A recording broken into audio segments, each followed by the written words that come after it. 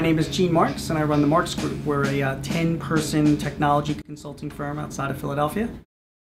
How cold and cruel the world can be, right? I mean, I thought that everybody would be loving me and would be my friend and be my partner. And I remember, when I was leaving to join up with my dad, everybody was very romantic. Says, "Oh, he's going to a startup, and that's so cool. And we're right behind you, Gene, and we're whatever." And I thought all my connections in the world of KPMG and all the clients that I knew in the Philadelphia area, would be knocking on my door with opportunities to implement the software that we were selling. And I thought wrong.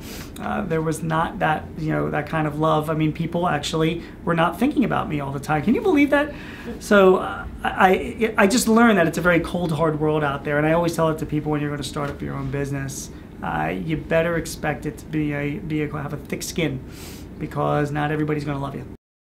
The hardest thing about starting your own business is the balance that you're looking for does not come right away, because you need capital and you need time.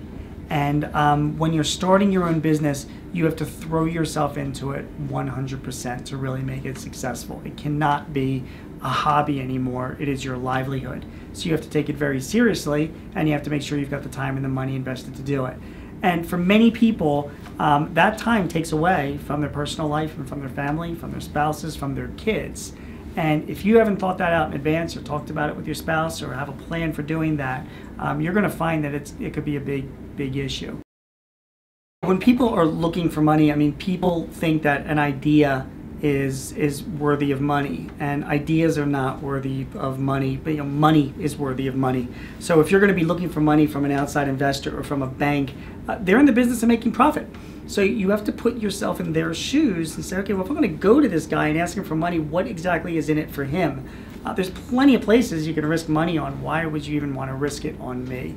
So the reality is, I just have to say that if you're going for any kind of traditional financing, even if it's bank or even if it's venture capital money, there's got to be some assets that's going to back it up, or else you're going to pay a very, very high rate of return or a very big cost to anybody who wants to invest in you. That's just the reality.